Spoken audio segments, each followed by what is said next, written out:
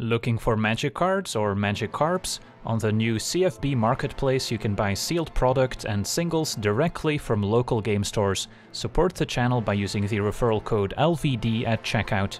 Hello and welcome to another Standard Games video. Today we're taking a look at a green-white Festival ramp deck as voted on by my supporters on Patreon, built around Storm the Festival. The 6-mana sorcery from Midnight Hunt lets us look at the top 5 cards of our library, and then we can put up to 2 permanent cards with mana value 5 or less from among them onto the battlefield, and the rest goes on the bottom in a random order. So Storm the Festival is hoping to find some expensive permanents, but of course we can also hit lands with it, so it keeps on ramping, which also helps with flashing back Storm the Festival from our graveyard, which costs 10 mana to do it all over again. And of course a great combo with Storm the Festival is Ren and 7. The +1 ability reveals the top 4 cards of our library, and then we put all lands revealed this way into our hand, and the rest goes into our graveyard. So if we reveal Storm the Festival, it will end up in our graveyard, and then Ren will also help us put more lands in play to eventually flash it back. Then the 0 ability lets us put any number of land cards from our hand onto the battlefield tapped, which is actually an ability we'll sometimes use because our deck has such a high land count. The +1 from Ren is very likely to find lots of lands, and then the 0 ability can help us enable Landfall on our various permanents. Then a -3 makes a Tree Folk token with power and toughness equal to the number of lands we control. It also has reach, so lines up nicely against the various dragons in the format. And then the -8 ultimate lets us return all permanent cards from our graveyard to our hand, and we get an emblem saying we don't have a maximum hand size. And then Ren and 7 pairs very nicely with Isika's Chariot, as most people know by now. The 4-mana 4/4 legendary vehicle is joined by a pair of 2/2 cat tokens when it enters the battlefield. Crew cost is 4, and when the chariot attacks we create a token that's a copy of target token we control, so copying the Tree Folk token from Ren and 7 is one of the goals of the deck. And then at 4 mana we also have the full playset of Felidar Retreat as another great payoff for ramping and putting extra lands in play. So with Landfall, whenever land enters the battlefield under our control, we can either make a 2/2 white cat beast creature token, or we can put a +1/+1 counter on each creature we control, and those creatures also gain vigilance until end of turn. So pairs very nicely with the various tokens from Isika's Chariot, as well as with Skewed Swarm, the 3-mana 1/1 insect, with Landfall generating a 1/1 insect token, unless we control 6 or more lands, in which case we can make a token that's a copy of Skewed Swarm, which can get out of hand very quickly, and then will eventually swarm the opponent, especially when paired with the +1 counters from Retreat. So these are the win conditions that we're hoping to ramp into, so we're going to need some early ramp, which is where Neverwinter Dryad comes in handy, a 1/1 that we can pay 2 mana to sacrifice and search our library for a basic forest card and put it onto the battlefield tapped, so it can play it on turn 1, sacrifice it on turn 2, and hopefully play a 4-drop on turn 3. Then we also have 2 copies of Lotus Cobra, 2/1 with Landfall generating 1 mana of any color, and then the full playset of Murasa Rootgrazer, a 2/3 beast with vigilance that can tap to put a basic land card from our hand onto the battlefield, and with 28 lands in the deck we're pretty likely to have some spare lands in hand that we can ramp out with our Rootgrazer, especially with Ren and 7 finding more lands with the +1. And then once we do run out of lands in hand, we can still tap the Rootgrazer to return a basic land we control to its owner's hand, so we can replay that land and re-enable some of our Landfall cards. And then Vigilance also means we can potentially sneak in an attack before using the abilities. And then we also have 2 copies of Field Trip. Now this is not a permanent, so it's not a great combo with Storm the Festival, but it is still a solid ramp card, allowing us to search up a basic forest to put on the battlefield tapped, and then we can also learn for one of our 7 sideboard lessons in Best of 1, including 2 copies of Environmental Sciences for more lands, Reduce to Memory as removal, Containment Breach to deal with artifacts and enchantments, Introduction to Prophecy as card draw, and 2 copies of Mascot Exhibition as an extra win condition. And then we also have 2 copies of Portable Hole as some cheap removal to give us a bit of early interaction against the various aggressive decks. And then the mana base has 4 copies of Evolving Wilds as a nice way to enable Landfall twice in the late game, 4 copies of the Green-White Pathway, which we do technically want to play as early as possible so we can hold basic lands in hand to combo with our Rootgrazer, 2 copies of Lair of the Hydra as a nice creature land in a ramp deck where we can make it quite large, but we do still need lots of basics, especially forests, to find with our Dryad and our Field Trip, as well as to combo with our Rootgrazer, which specifically needs basic lands. So we've got 10 forests and 8 plains. So that's our deck. Now let's jump in some games and see how the deck does. Alright, we're on the draw. This hand is pretty land light and no early ramp cards, so I'm gonna have to mulligan. This is better. So Dryad, turn 2 activate, turn 3 Chariot, and then probably bottom one of the festivals. Evolving Wilds being a tap land could also hurt us, but luckily found another land here. So turn 1 Dryad, turn 2 will play the Pathway on white and keep the basic land in hand for Root Grazer. Opponent blue-green, so could also be a ramp deck. Make that Sultai with Innkeeper. Alright, now that we drew the plains, I probably want to keep Pathway as an option on green. So we have the triple green for Festival. So I guess we'll just play the plains maybe. And then I can still decide what to do with the Dryad. And I'll probably save 1 damage over trying to deal 1 damage. Can jump Innkeeper and still sack Dryad.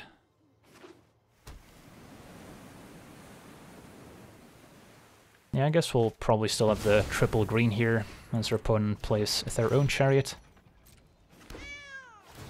Opponent was on the play, so they get to attack with it first, but they did use Innkeeper, whereas we're going to use Dryad, so we'll have an extra mana going forward.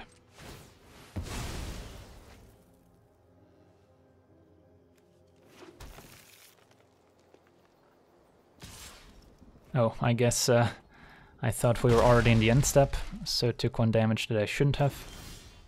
Scute Swarm's nice, can easily help us take over the late game against Chariot, but still gonna play Chariot now.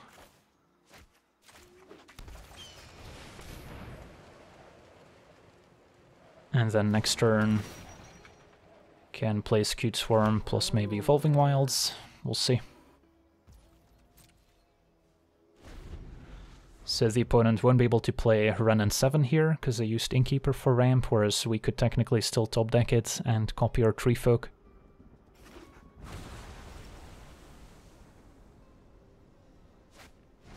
It's going to be a Florahedron. So our opponent probably playing Elrond's Epiphany as well here. And they might go for the trade on Chariots, because they're afraid of a Renin 7 from our side, or they might have another Chariot in hand. So then the question becomes, do we accept the trade? And if so, what do we trade?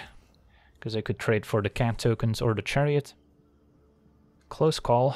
We have Scute Swarm to eventually go wide, which blanks most of the opponent's cat tokens. Keeping my own Chariot in case I top deck Renin 7 of course would be nice. So it's hard to say. Could also just take 4. Although that doesn't really solve the problem here. So I think I might just trade for my Chariot in case I draw another Chariot as well. Keep my tokens in case I draw Felidar Retreat so I can pump them up. And play it safe here. Alright, immediately punished as we draw Renin 7. That's alright. I guess I want to minus first, although then we're maybe in danger of losing it. If they attack with everyone, it would be pretty bad if they have removal for my Tree Folk. But I want to wait to play Scute Swarm until I can make a token right away. Could also just play and plus to make sure I have the land for Storm the Festival next turn, which is also not a bad idea. So let's try that.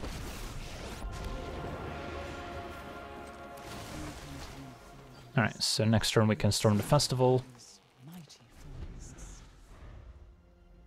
And Scute Swarm will be able to make lots of copies.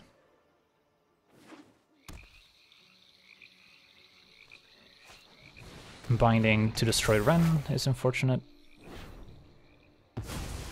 But also would have been able to destroy the Tree Folk, and then they would have been able to attack our Planeswalker just the same. Opponent foretells what is presumably Elrond's Epiphany. So against an opposing Epiphany, I am tempted to make the trades here, since we're just going to be taking more damage next turn. Even though Festival into Felidar Retreat is a reason not to.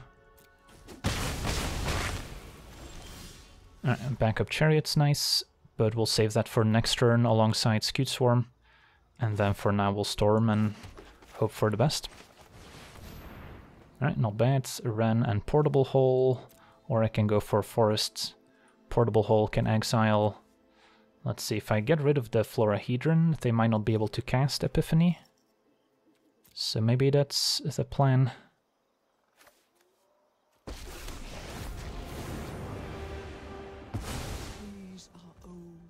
And then we'll make a Tree Folk,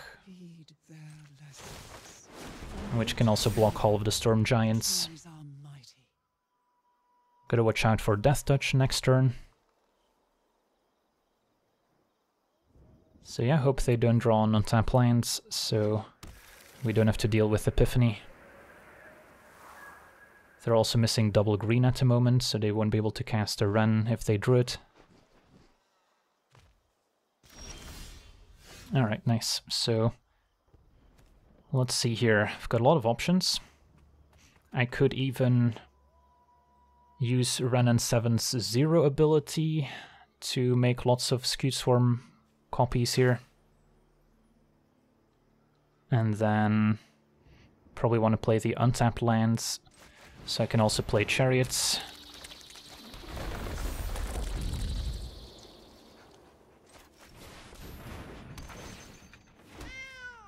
So do we 0, make lots of Scute Swarms. Of course our opponent could still have some sweepers, like the Meathook Massacre, but our opponent's just gonna concede here with, I'm sure, Epiphany as the Foretold card, but we can have a look to confirm. Oh, I guess not. On to the next one. Alright, we're on the play, and this hand is missing green, unfortunately, so take a mulligan. This is better.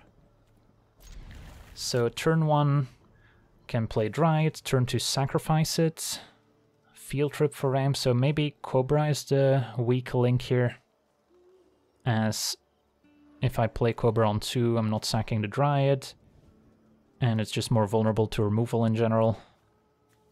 Sure.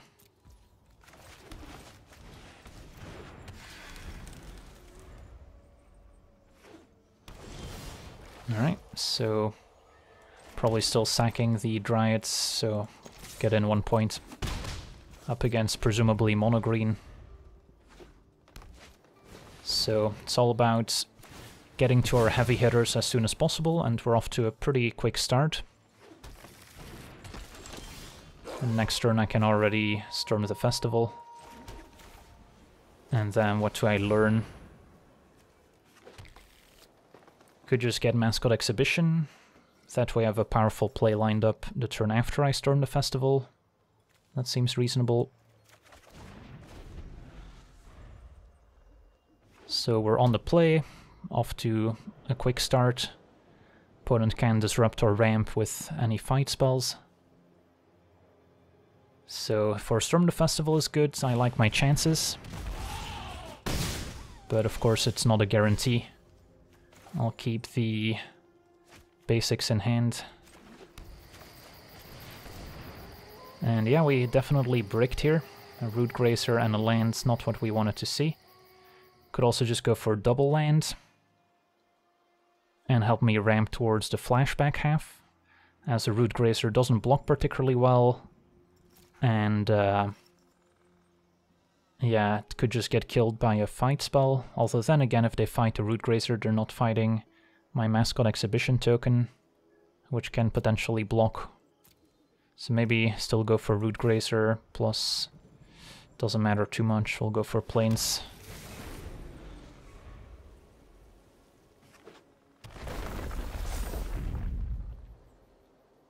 Since I didn't want to get Evolving Wilds to shuffle those lands back into my deck. So we're gonna take a beating, and opponent's gonna get to draw a card. So not loving my chances anymore. Storm the Festival giveth, and Storm the Festival taketh. Yeah, so pretty nice curve from our opponents, all things considered.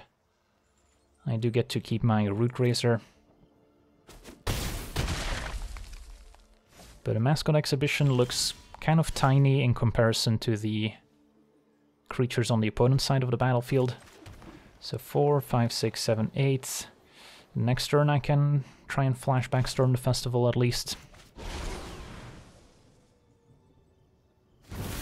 But I'm not sure if this is enough to keep me alive in the meantime. We'll see.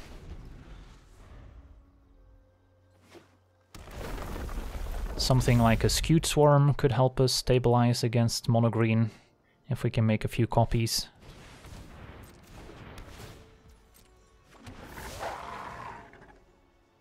Or a very large Renin 7 token.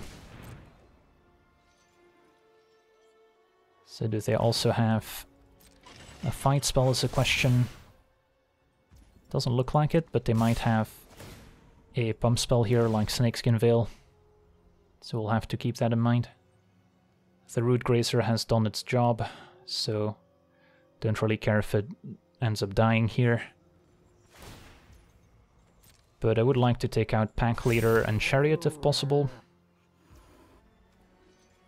So let's go to blocks. So what are some good blocks here? The 4/4 on Pack Leader is fine even through Snakeskin Veil. So that seems like a reasonable block. I could put Root Grazer on Cat and the 2/1 and 3/2 on Chariot, but then Veil on Chariot is pretty bad for me. But there's no easy way to swap those around. I could put 3/2 on Pack Leader and then 4/4 and 2/3 on Chariots. But opponent's probably just happy to trade for the 4/4 and save the Pack Leader at that point. So I could triple block Chariot, take 7. But that's also kind of risky because then our opponent's just going wide and kills us that way. So I don't think we can realistically beat a Snakeskin Veil is what I'm getting at. So I think we just have to hope they don't have it. So I think we'll try this.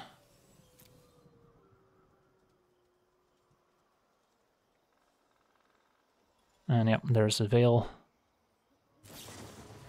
Saves a Chariot as expected, so it's gonna be tough to beat.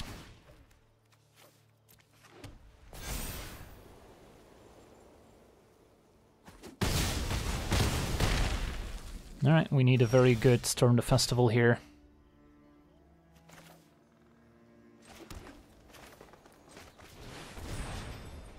And that's not it.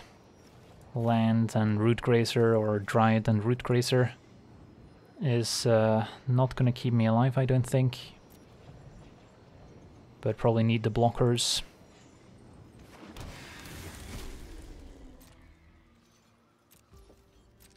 So I got 4 blockers. If our opponent can play a creature and attack with Faceless Haven, we're probably done for. Blizzard Brawl will do too. So I'm guessing they just drew it, since otherwise we probably would have seen it last turn.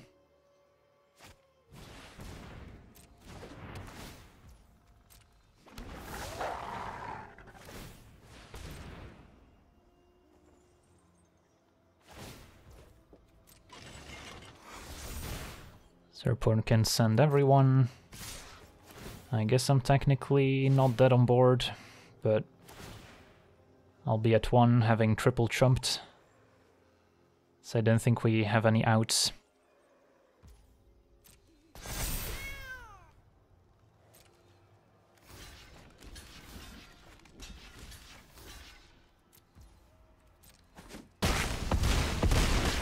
So yeah, we had a promising start, but needed some luck with our Storm the Festival, which the mono green deck is just a little bit more consistent with its powerful threats. Doesn't need to rely on luck with Storm the Festival. GG's.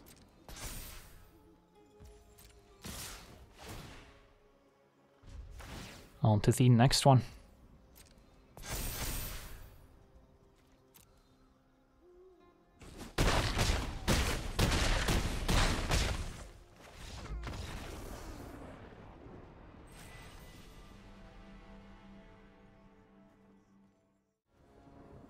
Alright, we're on the play with a fine hand. If our Cobra survives and we draw another land, we're in business. So, guess I'll play this on green, then pathway on white, and then keep basic in hand for as long as possible. Alright, do we get to play Chariots, perhaps? Would be nice, and then we're just a land away from a Ren and 7. Up against another mono-green deck. There's our land. So, I mean, on the play, this is as good as it gets. Especially for Cobra survives. Not gonna further trade. Although our opponent could technically have the same start of turn 3 Chariot. But when we're the ones copying the Tree Folk token, we're gonna be ahead.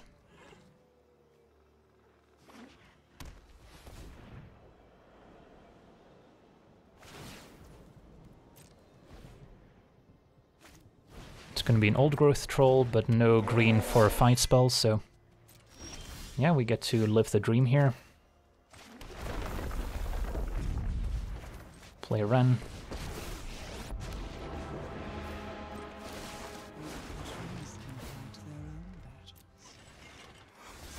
And then I'm fine with the trade here. And our opponent concedes, so that was a quick one.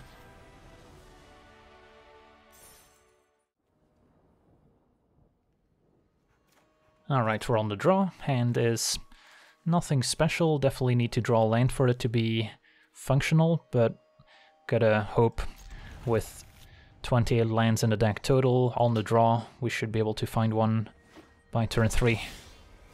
A Dried without turn 1 green is a little awkward, but can eventually still get our forest. Facing blue-black control.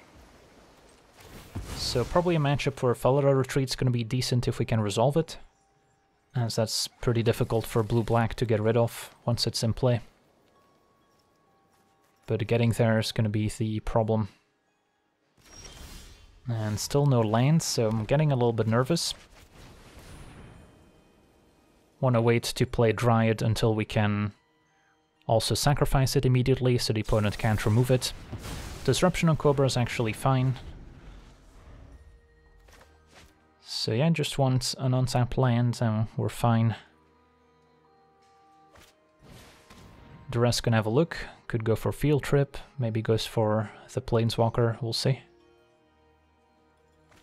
Right, took the Field Trip to try and deny our mana. So if we can draw a land right now, we should be okay. Opponent's Esper. Sadly, no lands. Think I still play Dryad out, but there's an argument for holding it until I can sack it right away in case of removal.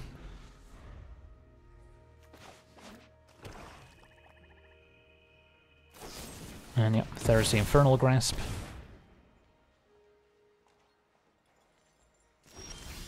Alright, there's lands. Do I play Scute Swarm? I think I do. I'm okay if that gets removed. Opponent's gonna have some sweepers in their deck, so it's not like Scute Swarm's the end-all be-all win condition.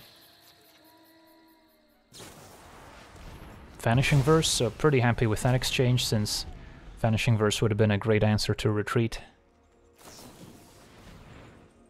So our opponent answered our early threats, was able to slow down our ramp game plan. But if they don't close out the game quickly, the threats are going to start coming.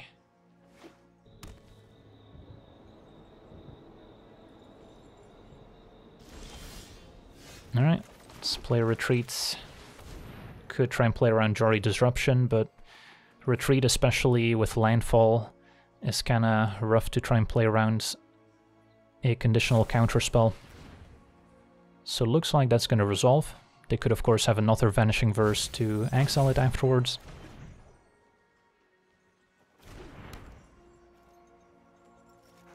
And then we're just a land away from Ren, which helps us get to 6 mana for Storm the Festival as well.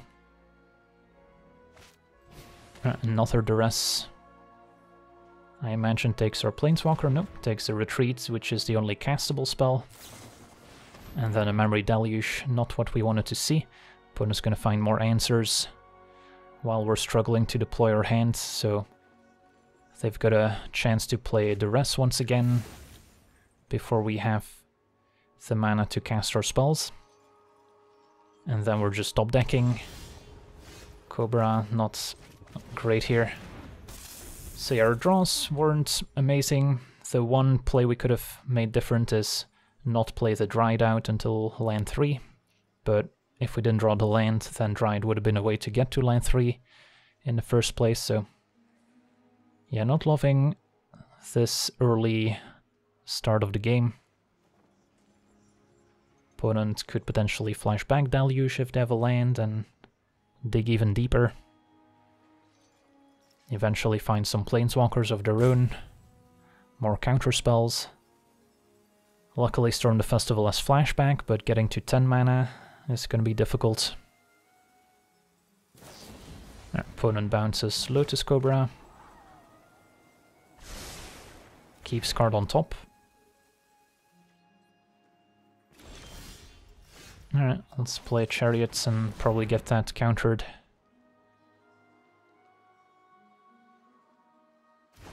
Alright, resolves. Color me surprised. So now we've got a threat that can potentially survive a sweeper. Culling, gonna kill all my tokens, sadly. Fair enough.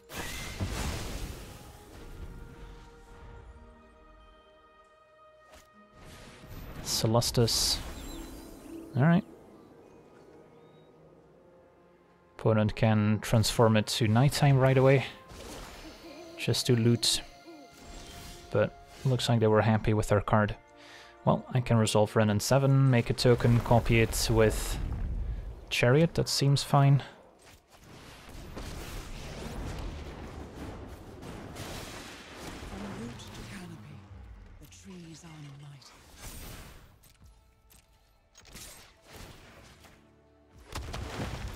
So all of a sudden we've got a pretty dominant board state.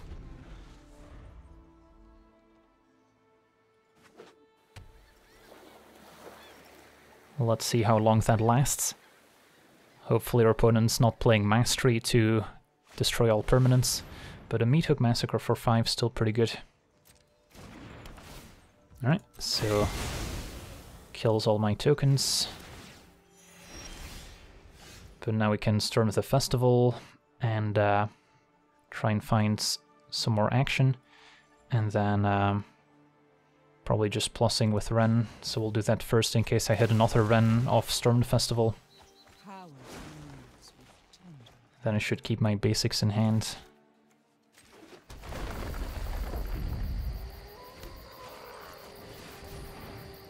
Alright, a backup Chariot just for the tokens is probably fine. And then I'm thinking Evolving Wilds for the Landfall triggers. And then I'll go full control here. Keep the Chariot that can attack. So we'll make the cats. We'll choose +1 counters. And then I can crew the Chariots before getting the counters, so the Chariot also gets additional counters here. And then I could even fetch and make another token if I wanted to. That seems reasonable too. So the token will resolve first, and then everything gets counters. Sweet. And then we can attack.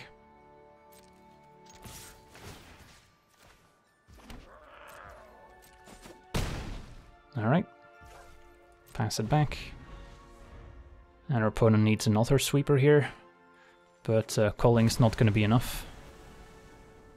Just a land, so they seem pretty dead. Flashback Deluge, opponent's completely tapped out. And yeah, can just turn my creature sideways and that's going to be game. Sweet, so despite a rough start, we managed to draw our way out of it. On to the next one.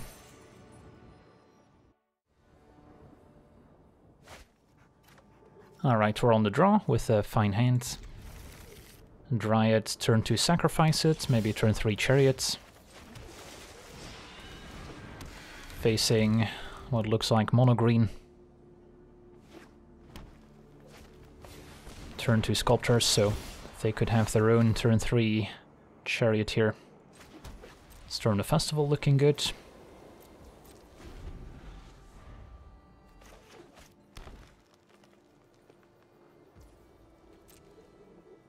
If sculptor attacks, we get to chump and sacrifice, so no chariot is good news.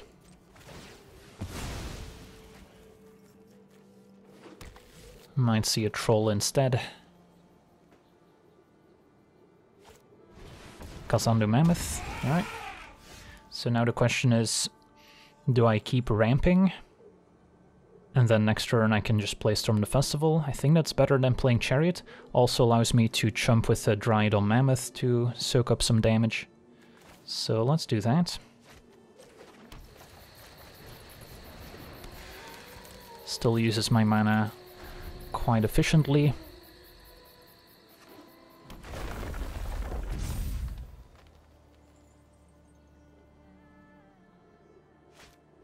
A Ranger class, that's fine. Alright, so opponent didn't have the most amazing start, although now the pack leader adds a bit of pressure. Just gotta hope this festival's gonna be good.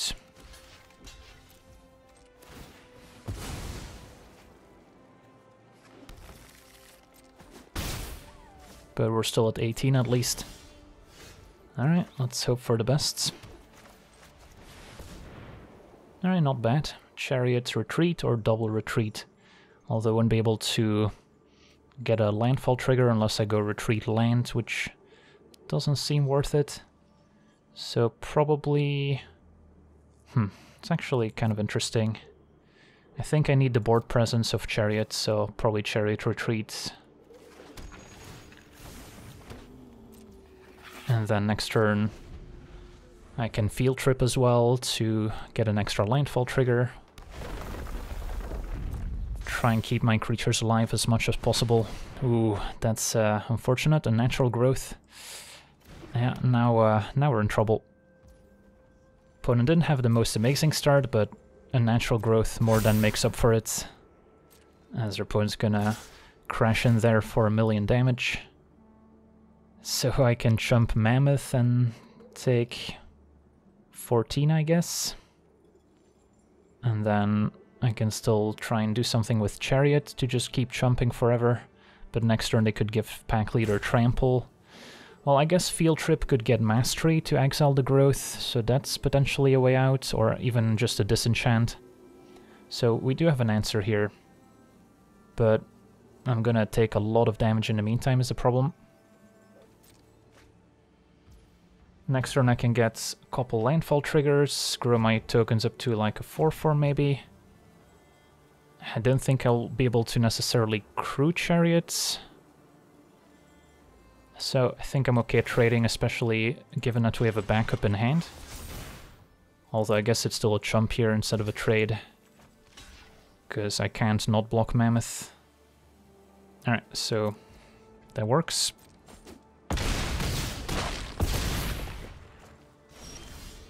Scute Swarm. Scute Swarm to the rescue, perhaps? If I go Scute Swarm, land Field Trip, I have a bunch of Scute Swarms to chump with, although the Pack Leader's Trample is still a concern. So I think I still have to Field Trip for our Disenchant here, and then I'll have to cast it. I'll make beasts. And then do I choose counters or do I choose an extra token? We're at 4. They can still trample the pack leader is a problem. So yeah, we're still not out of the woods. There's Ranger class providing a counter. Mammoth could grow up to a 5/5.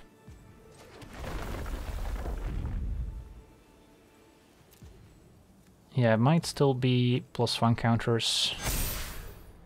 And that also allows me to attack.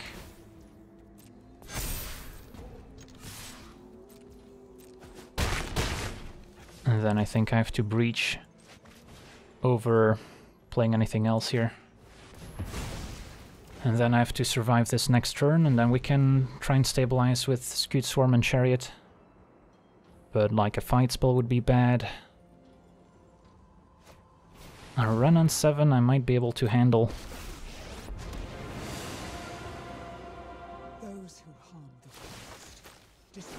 Makes a token. And no land, that's huge. So the Mammoth doesn't grow.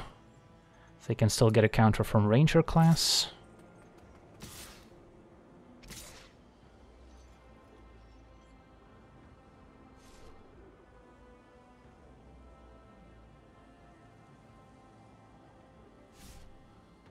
Opponent does not attack. Alright. Evolving Wilds, another great draw. Alright, sequencing, so I can Chariot, Swarm, and then Evolving Wilds. So that's probably how we'll do it.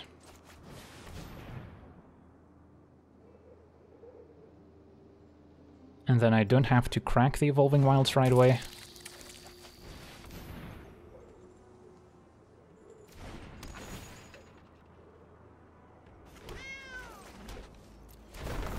For now, make a beast. And then I can hold the Evolving Wilds at instant speed to either give me counters or an extra blocker, but most likely going to be counters. And then next turn Storm the Festival can be flashed back. So we're still in the game. I thought we were dead to growth, but having that sideboard lesson, of course, is huge.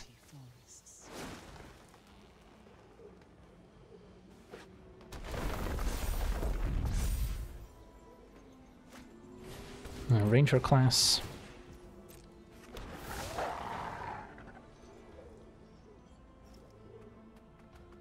I will have to fetch with Evolving Wilds by the end of the turn if we want to flashback Storm the Festival. Opponent levels up Ranger class.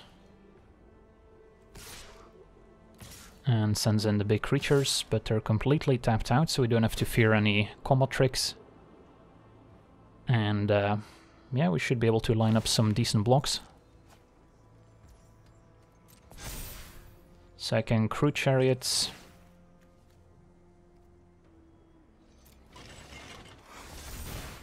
And then fetch.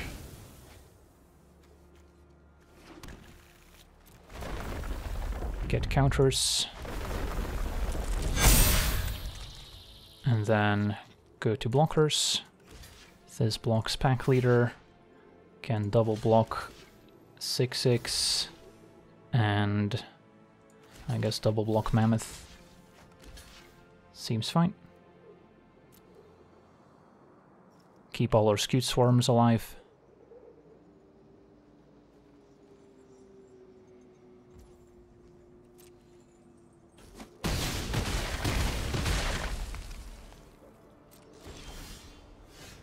So we'll play a land, probably still making a token, or I could go for counters once again.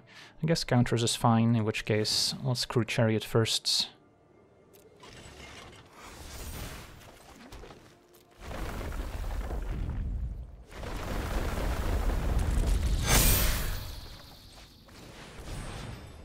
And run on 7 Chariot, another Scute Swarm, Portable Hole also an option. So, can I kill my opponents? Opponent's got 3 blockers. 9, 12. Yeah, I think if I just get more landfall triggers here, we'll be okay. So, forests into maybe Portable Hole, get rid of a token, and then just smash with the team. And that's game. So pretty crazy comeback thanks to Field Trip finding an answer for a natural growth, and then Scute Swarm followed our retreat, helping us take over the late game. So yeah, we faced mono green quite a few times, and I think in theory it's a favorable matchup. Our deck goes slightly bigger, so as long as we can get that nice early ramp start into payoff, our deck will eventually win the late game if we can survive.